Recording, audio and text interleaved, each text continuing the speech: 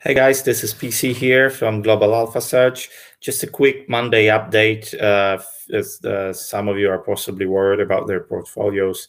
I know some of the eTorians and the popular investors have been kind of bleeding on their equity portfolios, especially when you want to take a deeper look into the smaller companies. The breadth of this market is not really that well, and we're basically heading into a season of seasonality.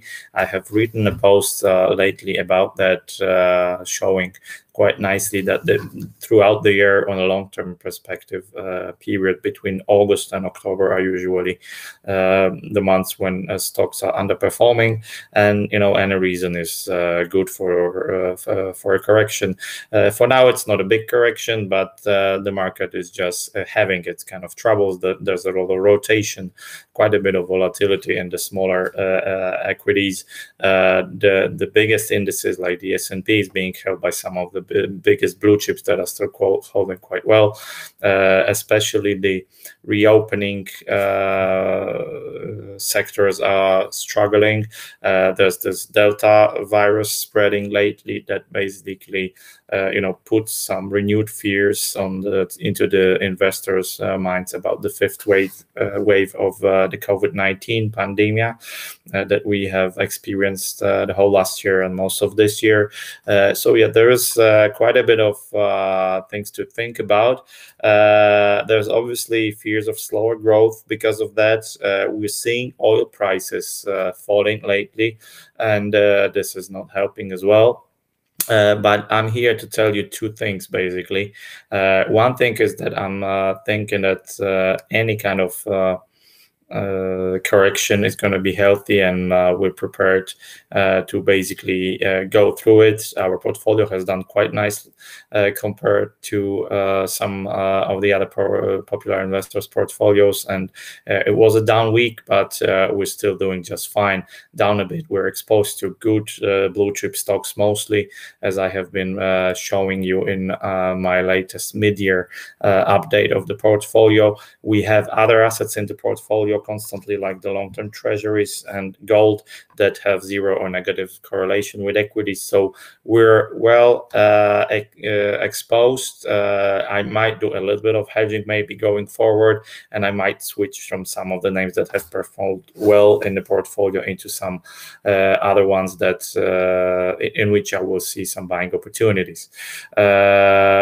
Please remember a couple of things going forward. We are in the early phase of the cycle in the recovery, and corrections are a normal thing, but in this phase, in this economic cycle phase, any bigger correction should be used to basically get allocation in good quality stocks for the long term. The Fed is still buying. I have just been looking through the Fed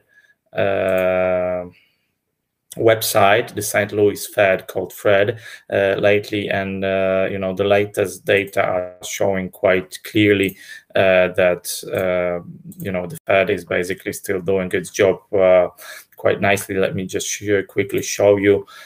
Since ever we started COVID-19, as you see, the total assets on the balance sheet of the Fed has been rising quite dynamically in the first half of last year, obviously, and now it has only been going constantly higher. And I think this is not going to change. This is at least the message we're getting from the Fed officials. First of all, from Mr. Powell, that we are still way ahead of going into some kind of tapering of the asset purchases, and this is not going to happen anytime soon. So I would be pretty cautious and stay, patient, and believe in the Fed. I have that saying, don't fight with the Fed, and I'm going to stick to it definitely. One other thing to remember when markets are basically in the red this morning. This is the reading from the 16th of July, so from the end of last week. The Fear and Greed Index by CNN was at 23. So this morning, when the US opens, we're possibly going to see it yet lower. And we're just a couple of points away from all-time highs, and there is so much fear around. I have also written a post on this one last week. I'm happy for you to take a quick read on it on my feed, if you please.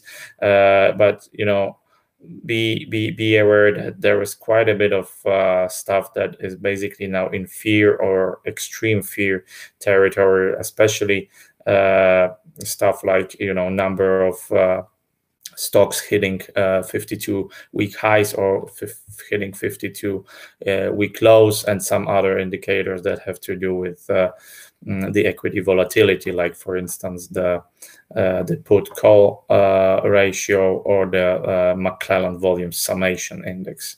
And we have the results coming in, right? The reporting season is already underway. Started last week with a bunch of pretty good numbers, but the tendency was basically to sell the facts. Today we will have the continuation of it. This week we are going to see quite a bit of blue chips reporting, like for instance, as you see here, Johnson & Johnson. We'll see Coca-Cola, we'll see Honeywell, IBM, Intel, Netflix, and some others. So given the fact that the year-on-year dynamics are expected to be quite good, plus 65-66% year-on-year EPS dynamics, obviously the bar is quite high, and it's not going to be easy to beat it. But most of the analysts are expecting the reporting season to still be very good. Year-on-year dynamics are mostly because of the weak and low basis from last year, but I'm still expecting quite a bit of positive surprises in the numbers to come. So I'm staying calm, using the buying the dip opportunities, and we're well prepared as a portfolio to go through this kind of dips in our global leaders portfolio, which I invite you to take a look at in your spare time. That's it for now. Thank you, guys, and have a happy trading this week. Thank you.